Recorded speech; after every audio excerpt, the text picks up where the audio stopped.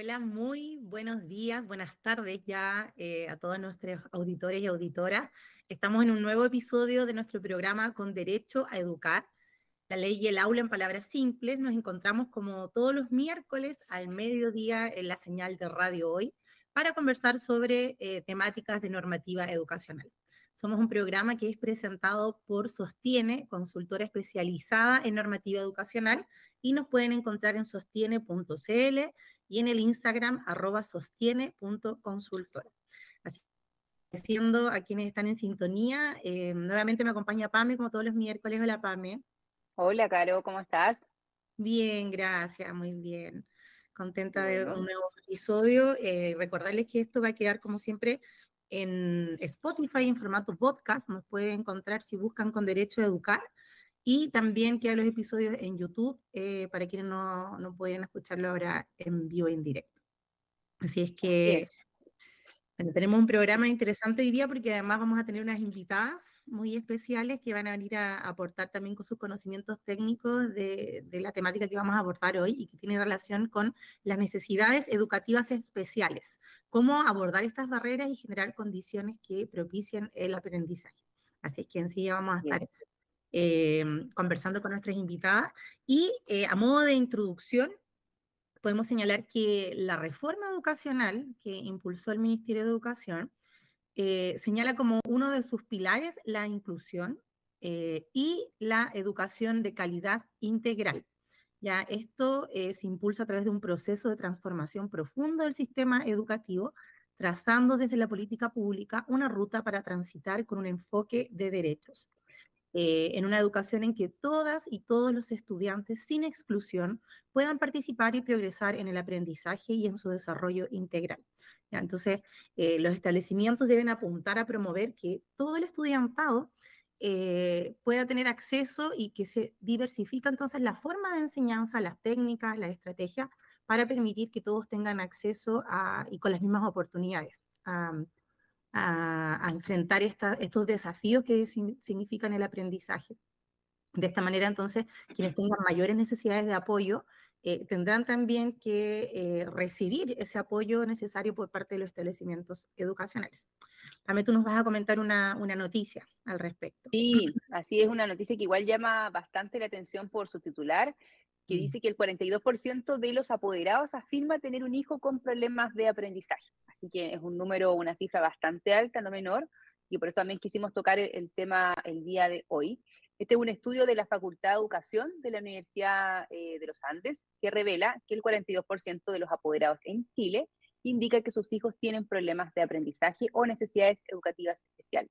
Ujú. El estudio consultó, perdón, a 1.210 padres y o tutores de niños, niñas y adolescentes escolares desde Arica a Punta Arena, hombres y mujeres, de los 5 grupos económicos. Es decir, abarcó entonces a toda la población finalmente de estos padres y tutores. Y de los encuestados, arroja que el 20% reporta déficit atencional, es decir, que sus estudiantes o sus pupilos tienen déficit atencional, un 12% necesidades educativas especiales o transitorias, y un 5% condiciones de neurodesarrollo y otro 5% dificultades en el aprendizaje. Pues igual son cifras Un porcentaje bastante súper altas. alto también, o sea, el Sí, 42% es casi la mitad de los apoderados que reconoce que sus hijos tienen problemas entonces para el aprendizaje y que requieren de un apoyo adicional. No es menor el número. exacto. Bueno, y eso también lo hemos visto, la verdad, reflejado en los mismos establecimientos educacionales que nosotros atendemos. O sea, hemos visto también cómo nos han comentado de este aumento exponencial que ha habido también dentro de los estudiantes con las necesidades educativas especiales. Así que no es menor. El estudio también preguntó la opinión respecto de si el establecimiento educacional al cual asistían sus hijos cuenta con los profesionales adecuados para poder entregar lo que ellos necesitan para poder aprender. Y lamentablemente un 75% está de acuerdo con la afirmación o muy de acuerdo, y el 13%, que es una cifra menor, así que no es tan malo, opinó que estar en desacuerdo o muy en desacuerdo con esta premisa. Es decir, el 13% de los apoderados indica que el establecimiento no tiene entonces las condiciones que ellos consideran necesarias e importantes para que sus hijos puedan aprender. Así que fue una cifra más baja. Así también se indagó si los profesores cuentan con las herramientas para poder identificar las necesidades de aprendizaje de los alumnos. Y ahí el 70% manifestó que sí, que efectivamente los profesores que estén en este establecimiento sí pueden entonces, o sí tienen las condiciones, las herramientas, el aprendizaje para poder identificar entonces cuando un estudiante necesita una ayuda especial. Y un 15% opinó que efectivamente estos profesores no tenían estas herramientas entonces para poder ayudar a sus hijos o pupilos. Y además también se preguntó si los académicos cuentan con las herramientas necesarias para atender las necesidades de aprendizaje, que es distinto a poder identificarlas solamente, sino ya poder tratarlas. Y ahí un 67% de los encuestados opinó estar, bueno, de acuerdo con que sí, efectivamente tenían las herramientas para poder atender estas necesidades, y un 16% dijo que no, que efectivamente los docentes no tenían estas facultades para poder atender las necesidades de los estudiantes. Así que, bueno, por un lado podemos sacar como conclusión que a pesar de que hay hartos estudiantes que puedan tener necesidades especiales, los docentes al parecer sí tendrían las herramientas para poder identificar y atender, por lo menos en su mayoría.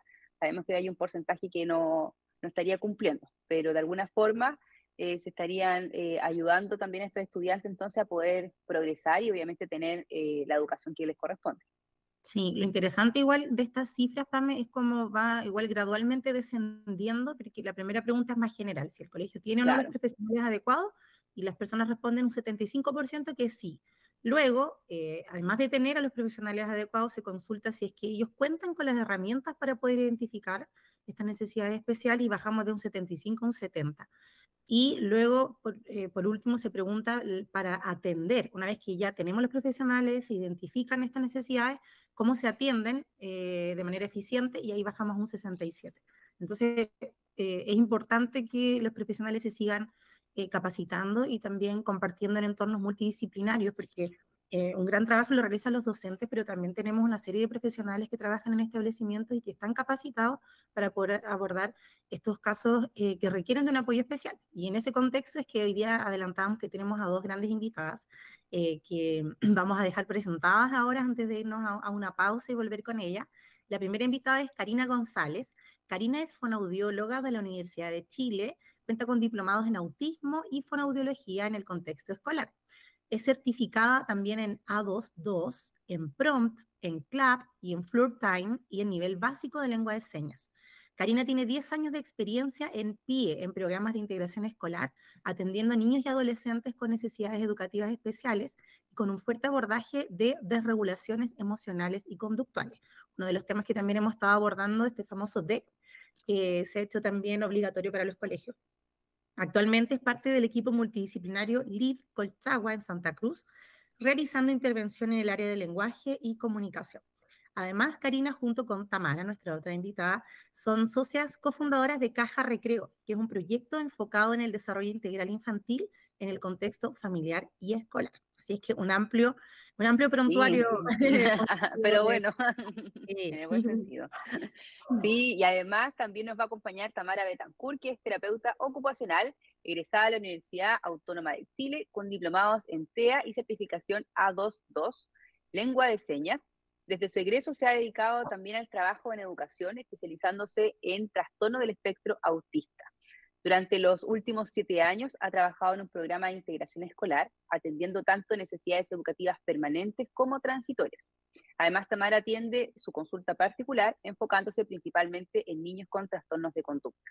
Es fundadora, al igual que Karina, de Caja Recreo, con una iniciativa que busca promover el aprendizaje y el desarrollo integral de los niños a través de actividades creativas y educativas. Así que las vamos a tener al regreso entonces, Caro, para poder entrevistarlas y conversar con ellas. Así es. Nos vamos a ir ahora a una pausa con un tema musical y a la vuelta ya estamos entonces de regreso con Karina y con Tamara. Nos vemos.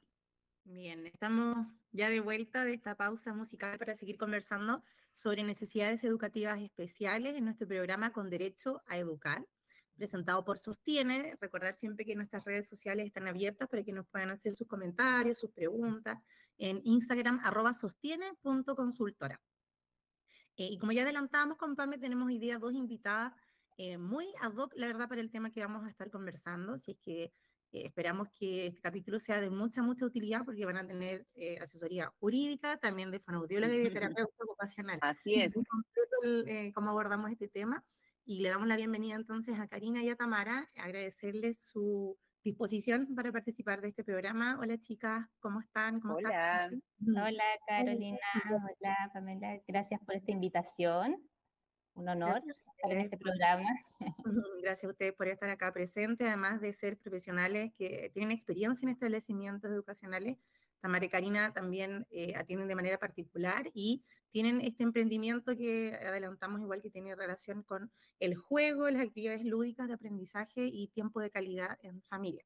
Así es que muy familiarizadas con estos temas, yo quiero partir preguntándole a Tamara, ¿cómo ha sido tu experiencia trabajando en el ámbito educativo, considerando que la carrera de terapia ocupacional también se puede enfocar desde el punto de vista de la salud? Entonces, no es propiamente una carrera de educación, pero tú has desarrollado tu trayectoria profesional en esa área. Entonces, ¿cómo ha sido tu experiencia?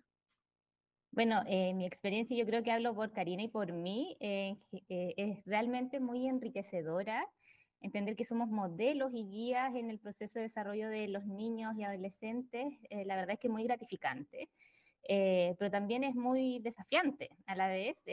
Cada niño es distinto, cada uno tiene distintas formas de recibir la información e interactuar con su entorno, entonces tenemos que estar, demanda que tenemos que estar en constante adaptación nosotras también.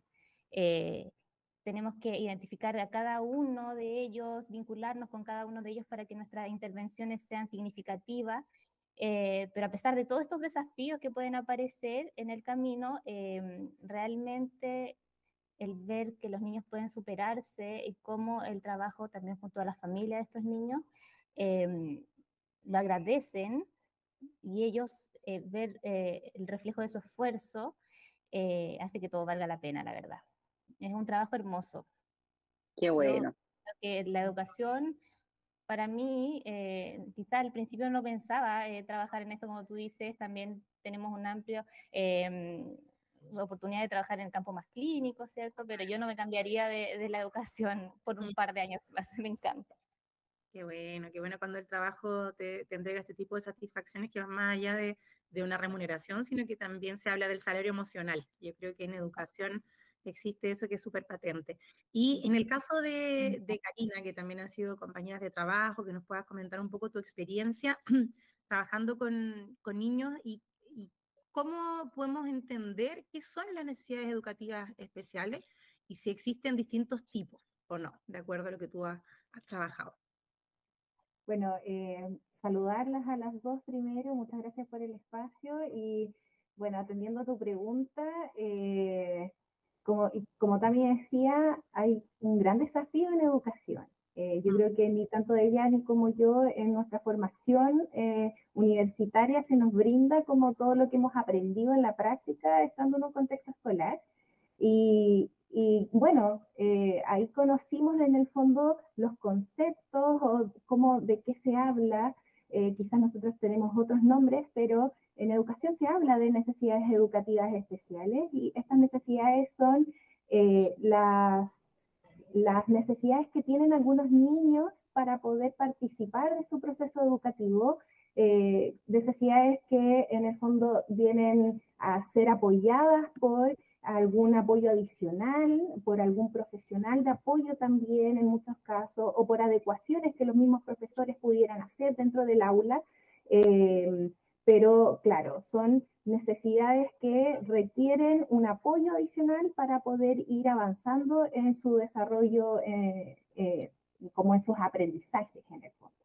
Y ahí distinguimos dos grandes grupos, las necesidades educativas, necesidades educativas especiales de tipo transitorias y las necesidades educativas especiales de tipo permanente. Las transitorias, como su nombre lo indica, se propone como un periodo determinado de tiempo en donde esta necesidad pudiera aparecer, y son niños que, por ejemplo, pudieran presentar déficit atencional o alguna dificultad específica del aprendizaje o rango limítrofe, rango intelectual limítrofe. Y por otro lado, las necesidades educativas de tipo permanente son aquellos niños, por ejemplo, que tienen una condición de base, como los niños que son parte del trastorno del espectro autista, o algún síndrome como síndrome de Down, hipoacusia sensorio-neural, u otro tipo de condiciones que en el fondo también, como su nombre lo indica, por esta parte son de carácter permanente,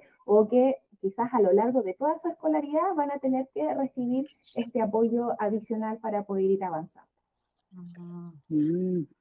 Y oye, una preguntita, Karina, para precisar, tú señalaste que ustedes como profesionales también les daban otras denominaciones, ¿no? Necesidades educativas especiales. ¿Cuál sería esa terminología?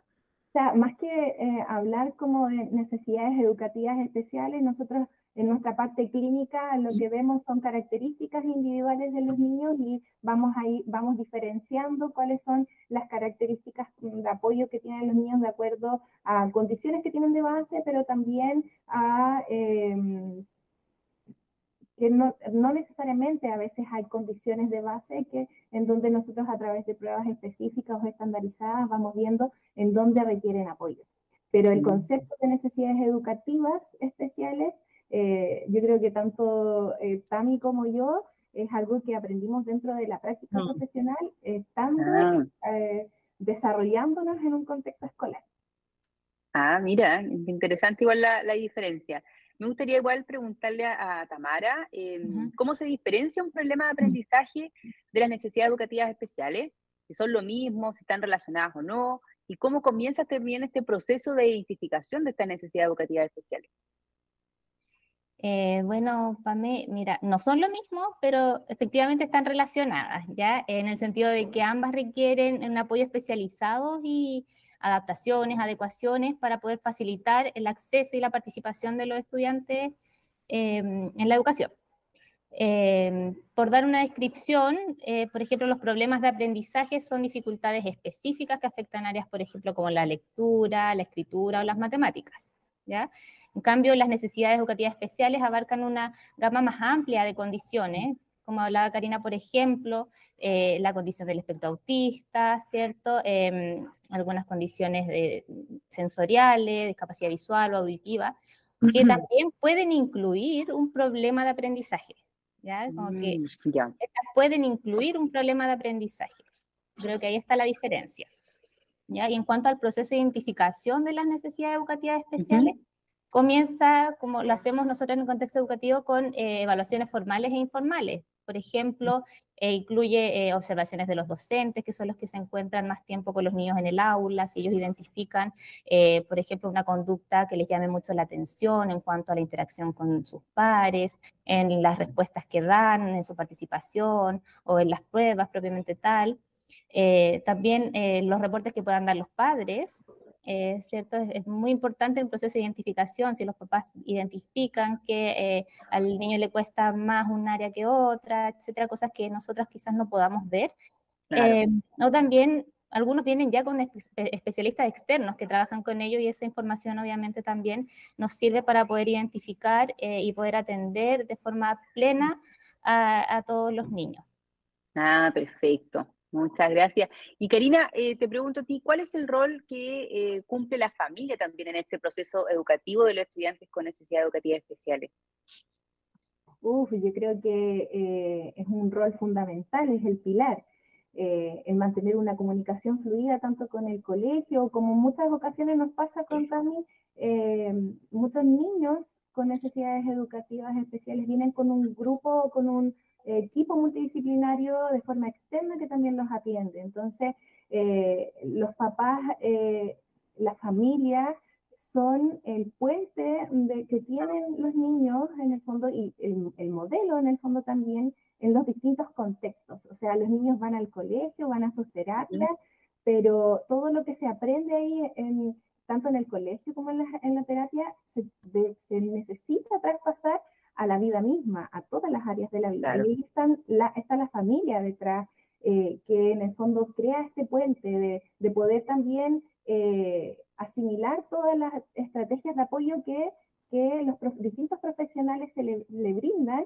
pero también el poder alertar otras necesidades que ellos ven en otros contextos en donde que no necesariamente se ven en el set terapéutico o en el colegio, y poder mantener esta comunicación para poder levantar información y poder ir avanzando juntos en el fondo. O sea, la terapia finalmente no se hace solo con el niño, sino que los papás, las familias son fundamentales y son nuestros coterapeutas también. Claro. Y en ese sentido, Tamara, ¿cuál es el rol que tienen los docentes en el proceso de identificar y de atender estas necesidades educativas? Bueno, como dice Cari, yo creo que los docentes tienen un papel muy importante también dentro de todo este proceso de identificación, porque son los que se encuentran ahí, como dije anteriormente, en el aula. Con ellos pueden observar los comportamientos y las dificultades que puedan indicar alguna presencia de necesidad educativa especial. También ellos son los que pueden implementar de manera como más inmediata alguna adecuación curricular, ¿cierto? Que están en constante colaboración con los profesionales de apoyo del programa de integración, tienen comunicación directa también con los padres. Entonces es fundamental también el rol que tienen ellos. Sin embargo, considerando que las aulas deben ser muy diversificadas y adaptarse a las necesidades de todos los estudiantes, yo creo que muchos docentes enfrentan desafíos en esta área porque su formación inicial no incluye suficiente preparación para este ámbito. Creemos que esa es una problemática bien importante. A pesar de la dedicación, el esfuerzo, muchos no cuentan con las herramientas necesarias para poder abordar estas necesidades educativas especiales. Por lo que yo creo que es fundamental también que se amplíe la formación y la capacitación continua de los docentes para que puedan implementar, obviamente, aulas diversificadas, apoyar a todos los estudiantes de una mejor manera. Sí, importante lo que tú señalas, Tamara, que también compartimos con Pame nuestra apreciación en todo aspecto, incluso también lo que tiene que ver con convivencia escolar, que últimamente la reforma educacional, todo el sistema está pensado en este enfoque integral, enfoque de derecho, y los docentes, como tú bien dices, vienen de otra formación más académica, pensando que también hace un par de años atrás los estudiantes con este tipo de necesidades eran de grupos diferenciales, abordados solo por educadores diferenciales, entonces ellos trabajaban con un grupo más homogéneo, más uniforme de alumnos. Entonces hay un desafío ahí desde las mallas curriculares de las universidades de poder, para que esto funcione y sea una realidad, entonces los profesionales también deben venir con este tipo de formación. Y bueno, y mencioné también estos grupos diferenciales que existían, por lo menos cuando yo estaba en la escuela, había un grupo así, donde de determinadas asignaturas se iban los niños, matemáticas, por ejemplo, y se iban a un taller especial con la educadora diferencial, y volvían con nosotros en música, en arte, en otras asignaturas. Pero hoy día tenemos los programas de integración escolar, ¿ya? Los famosos PIE.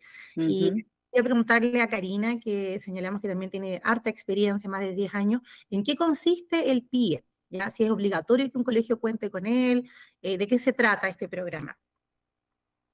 Bueno, el programa de integración, o bien conocido como PIE, es una especie es una estrategia emanada del Ministerio de Educación que en el fondo hace que se instalen en los colegios equipos multidisciplinarios para atender a estas necesidades educativas especiales que justamente estábamos hablando anteriormente.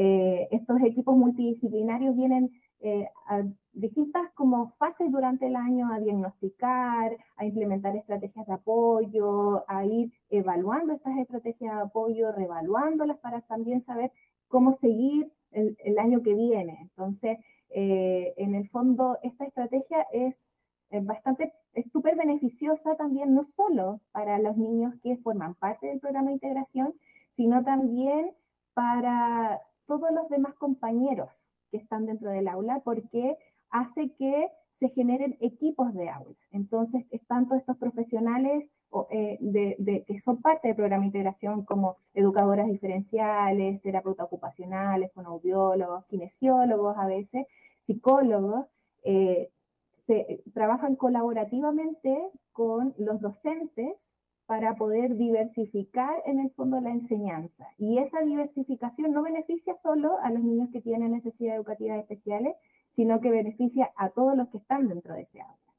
Entonces, bueno, esta estrategia que desde el Ministerio no es obligatoria para todos los colegios, pero por esto mismo que estaba comentando anteriormente, es altamente beneficiosa para todos los niños que están dentro del colegio, porque además el ministerio en el fondo da un aporte adicional para que se Claro, ¿ya? la subvención Y, pie.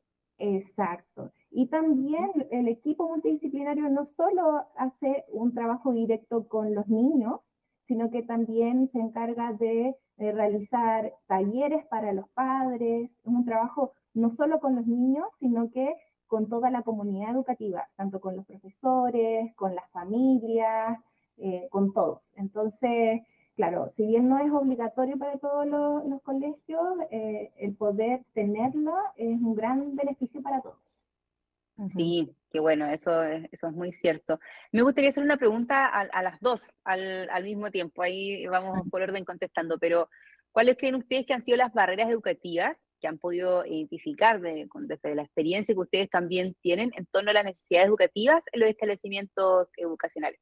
Ahí, no sé cuál de las dos quiere partir.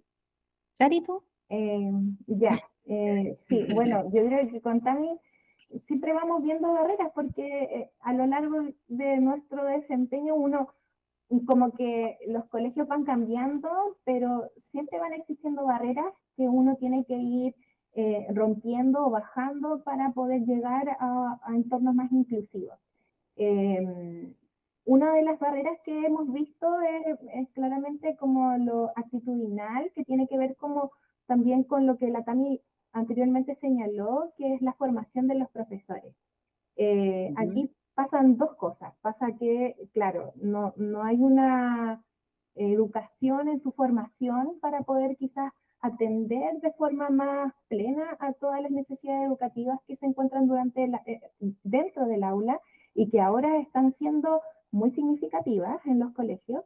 Y entonces hay como una cierta resistencia por ahí a poder implementar algunas estrategias diversificadas, pero también la gran cantidad de estudiantes que existen dentro del aula hace que el esfuerzo que hay que hacer sea muy grande. Entonces, a veces, por más que se despliegue mucho apoyo, el esfuerzo humano que existe en los colegios actualmente no está dando abasto para poder llegar en el fondo, apoyar a todos los niños.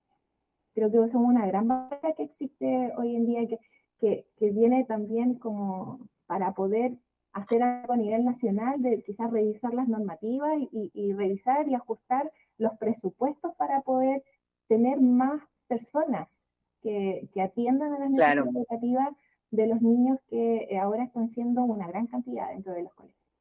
Así es, eso lo hemos visto. Como dice Karina, también una de las barreras que que hemos podido identificar, esto que se relaciona con las aulas sobrepobladas, ¿cierto? Tiene que ver con la infraestructura también, a veces salas muy pequeñas o con demasiados estudiantes, o incluso espacios muy reducidos de patio, o que algunos colegios aún no cuenten con ascensores o con rampas, con muchos desniveles, o sea, limita la participación de estudiantes con movilidad reducida. Es otra de las barreras que afecta a todos los estudiantes que tienen necesidades educativas especiales, como para englobar. Sí, toda la razón, la verdad. Son varias las barreras que hemos visto también en los mismos colegios y lo que ustedes también comentaban, el aumento que se ha visto y la falta de profesionales, pero al mismo tiempo la subvención no alcanza, entonces es todo un tema, la verdad, importante. Sí, bueno, y este incremento también de personas, de niños, estudiantes con estas necesidades educativas especiales, ahí solamente comentar un detalle que nosotros nos hemos percatado, como bien decía Karina, los PIE no son obligatorios, entonces no todos los colegios cuentan con programa de integración, pero los colegios que sí tienen programa de integración, entonces ya son conocidos por la familia y se llenan de estudiantes con necesidades educativas especiales, porque dicen, no, están los profesionales. Pero la verdad es que el ministerio entrega 5 cupos transitorios y 2 permanentes, entonces las salas están con mucho más de 7 niños. Bien, vamos a seguir con esta interesante conversación luego de una pausa comercial y nos vemos al regreso. Bien, estamos de vuelta de esta pausa comercial para seguir conversando sobre necesidades educativas especiales, aquí en nuestro programa con Derecho, educar, y con la participación especial hoy de Karina y Tamara, dos profesionales de apoyo de establecimientos, fonoaudióloga y terapeuta ocupacional respectivamente, con quienes hemos estado abordando estos temas tan interesantes, porque hoy día estas necesidades, y en las aulas no solamente hay profesores, como antiguamente solo veíamos profesores dentro de un colegio, hoy día tenemos equipos multidisciplinarios que son necesarios y que incluso siguen siendo escasos, como he estado comentando también, para la gran necesidad que existe en los colegios. Y nos quedó pendiente una pregunta para Karina antes de irnos a comerciales, que tiene que ver con el estudio que mencionamos al inicio del programa, que indica que el 42% de los apoderados de Chile afirma tener un hijo con problemas de aprendizaje. ¿Ya? Preguntarte, Karina, ¿qué opinas tú sobre estos resultados? ¿Te hacen sentido? ¿Te parecen que son reales o son exagerados? ¿Y cómo se pueden abordar estos casos a nivel nacional? Me parece preocupante. Preocupante porque un poquito más y el 50% de padres que piensan eso, que piensan que sus hijos tienen dificultades de aprendizaje. Creo que es una cifra preocupante y de la cual hay que tomar acción o hacerse cargo. La verdad es que quizás diferenciar un poquito en dificultad de aprendizaje y una dificultad específica del aprendizaje. Entonces, la normativa a nosotros nos indica como profesionales de apoyo del programa de integración cuáles son en el fondo las necesidades que nosotros podemos abordar. ¿Ya?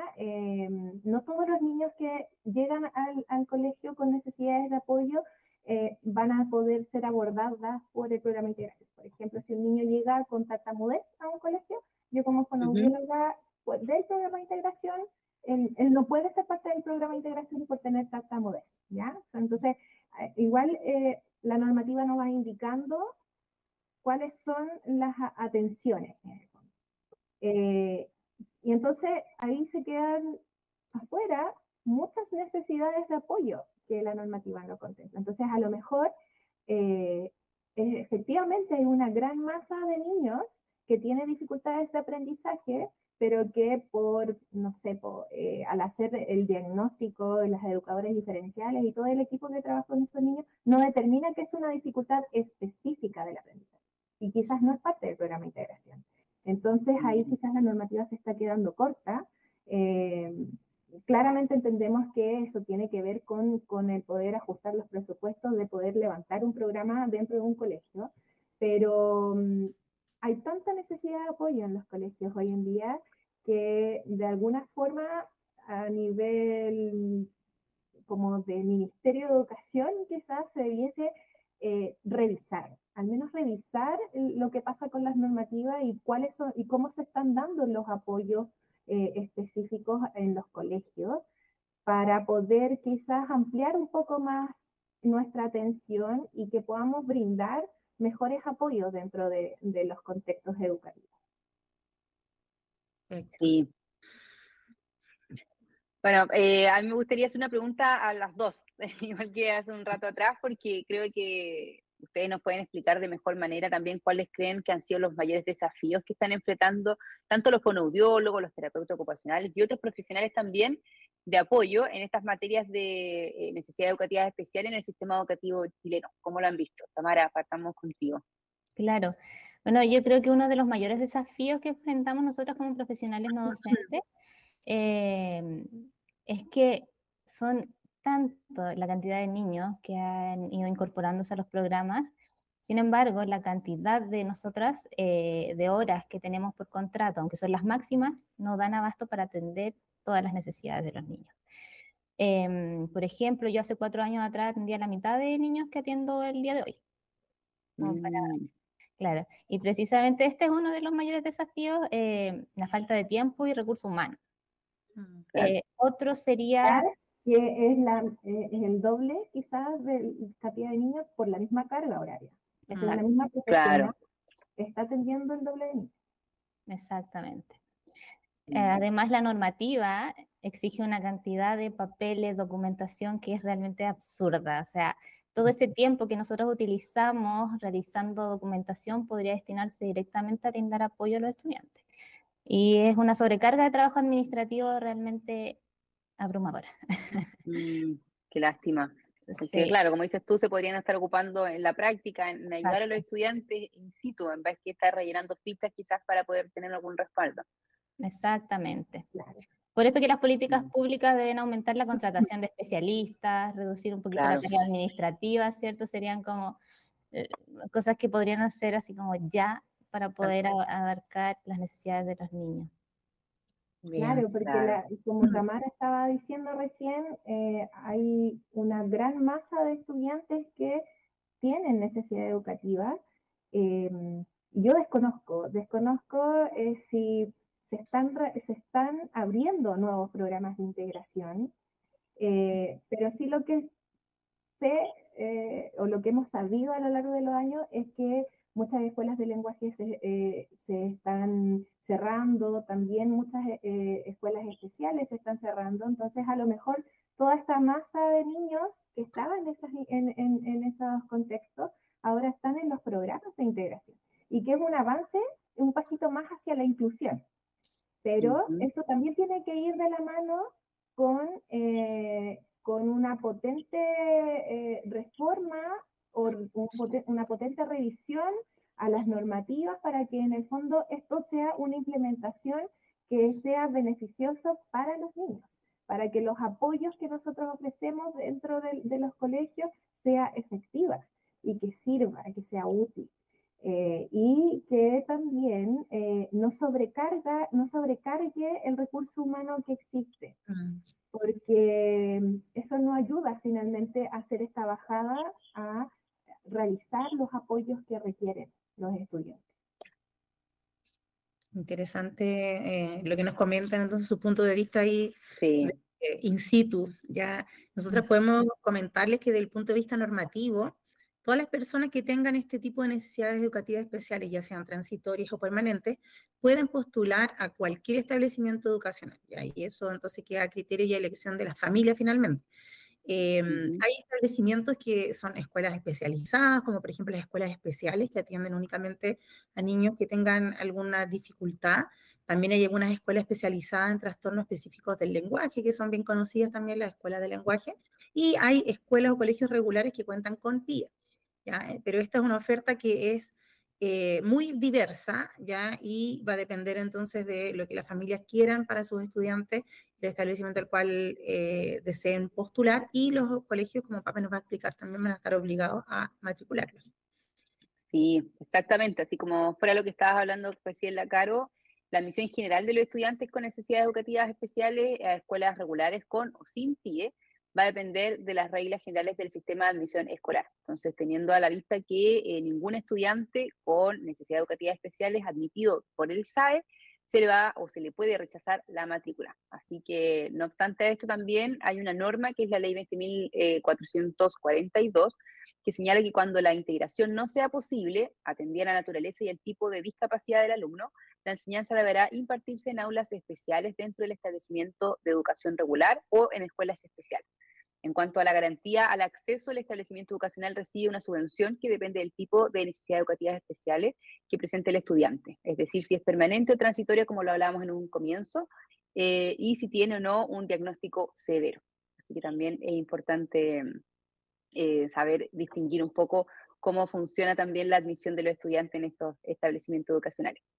Y en la misma línea sobre normativa, nosotros reiteramos en todos nuestros programas, la verdad, la importancia de contar con un RICE, con un reglamento interno de convivencia escolar, que el reglamento esté actualizado, que esté adecuado a la normativa, y porque este documento contempla las normas de convivencia y los principios que se tienen que considerar dentro del establecimiento educacional.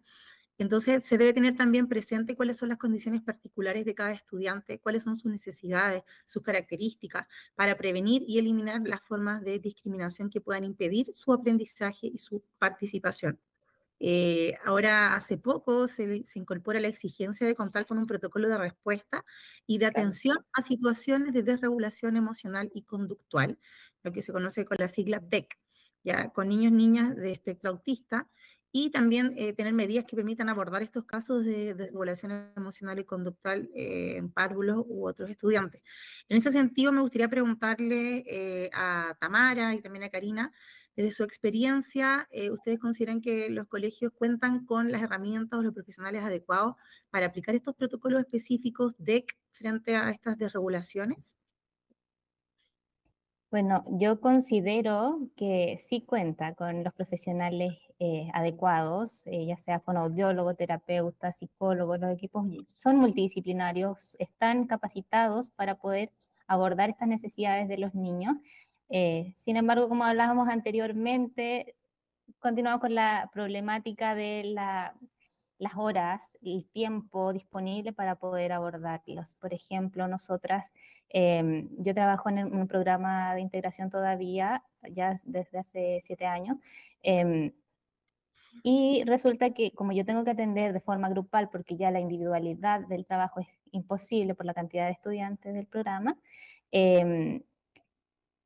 tenemos que atender una desregulación emocional y dejar de atender al resto de niños porque nuestro horario está copadísimo. O sea, no hay bloque disponible dentro de nosotras para poder dejar ese tiempo para las desregulaciones. Y obviamente que aparecen en situaciones que uno no puede prever.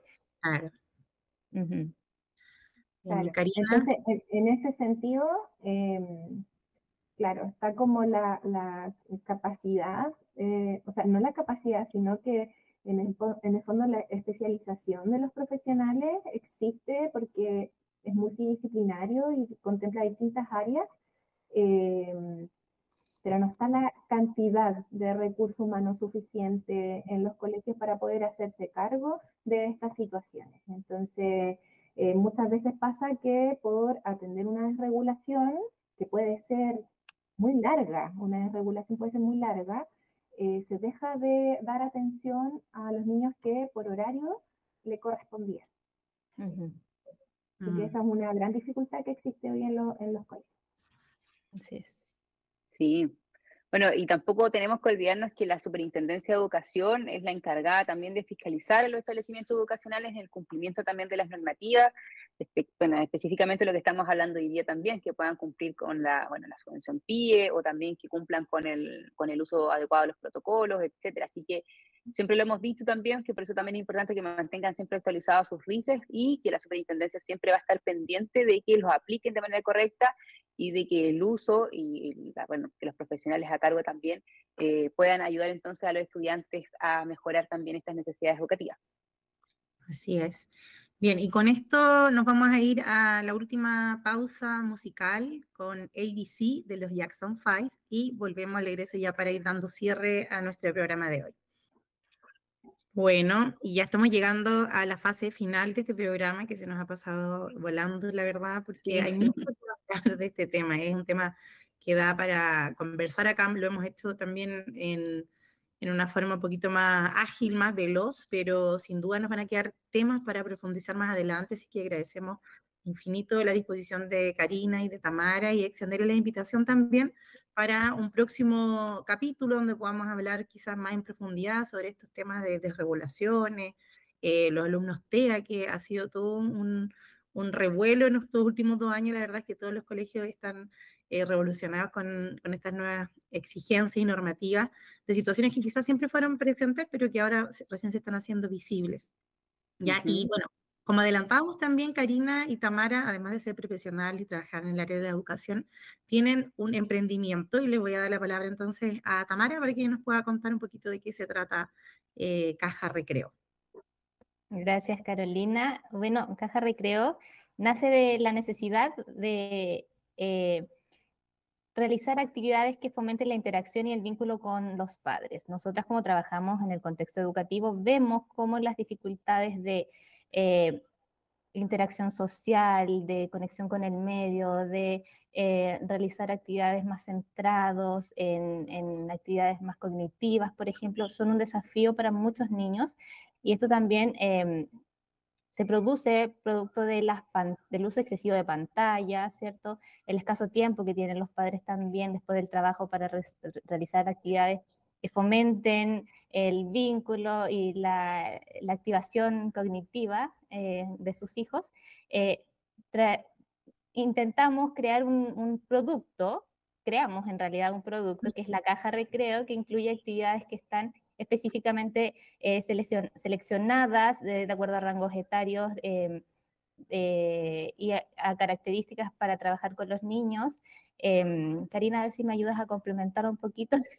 No, sí, claramente es un poquito eso que dice la Tami, en el fondo es poder a través de un pool de actividades ofrecerle a los papás oportunidades de realizarlas en casa y no pensar en cuál es el recurso o cómo, sino que solamente ¿Cómo lo hago? disfrutar el momento con sus hijos, porque Claro. todo el recurso está dado y está seleccionado por nosotros y le damos recomendaciones también para poder maximizar como poder maximizar esa experiencia junto a sus hijos. Entonces eso un poquito, es poder volver a lo simple, poder bajar las pantallas y poder conectar con los niños. Y también, eso y también tenemos cajas para el contexto educativo, sí, eso. que van van hacia el enfoque educativo, que va a poder ser un apoyo para la diversificación dentro del aula. Eso. Qué bueno. Oye, ¿y dónde las pueden encontrar? Para que también ahí va a salir igual abajo, pero para que ustedes también lo puedan decir. ¿Dónde las encuentran? Sí. Nuestro Instagram es Caja Recreo. Perfecto. @Caja Recreo, para que nos sigan y ahí vamos a empezar a subir mucha más información al respecto también. Interesante. La felicito por esta Sí. idea que es súper necesaria. Yo veía un estudio hace unos días atrás que señalaba que los niños le prestan atención a un juguete nuevo por máximo 7 días, ¿ya? Que después de los 7 días ya deja de ser atractivo. Entonces, ahí se está produciendo una acumulación también de juguetes, de plástico, contaminación, etcétera, porque los niños muchas veces prefieren jugar a veces con una caja que con el mismo juguete. Entonces, los padres invierten mucho dinero en estos juguetes tecnológicos y luego para los niños les pasa en el fondo esta como sobreestimulación y luego lo dejan ahí arrumbado junto a todos los otros juguetes. Entonces la iniciativa que tienen ustedes, la verdad es que fortalece vínculos, fortalece lazos, los saca de las pantallas, que es un desafío gigante hoy en día. Tener, sí, también lo hablamos en otro programa, cuando hablamos de los daños también, sí, exactamente, y también es importante, y también esta satisfacción inmediata que provoca a veces, y que por eso están como buscando sentir esa adrenalina y esa emoción constantemente, y que finalmente no es sano. Exacto. Claro, y también atender a la necesidad que tienen los papás del poco tiempo que tienen, porque las rutinas son largas, entonces, claro, llegan a casa y poder tener algo como en la inmediatez para poder disfrutar ese poquito tiempo que tienen con sus hijos y que sea de calidad. Claro. Genial, muchas felicidades entonces y a seguir ahí a Caja Recreo, todos los papás que están escuchando este programa, papás, mamás, para tener ahí una alternativa lúdica de entretención saludable junto a sus hijos. Así es. Y con esto, Pamela, bueno, ya estamos dando Sí. este programa.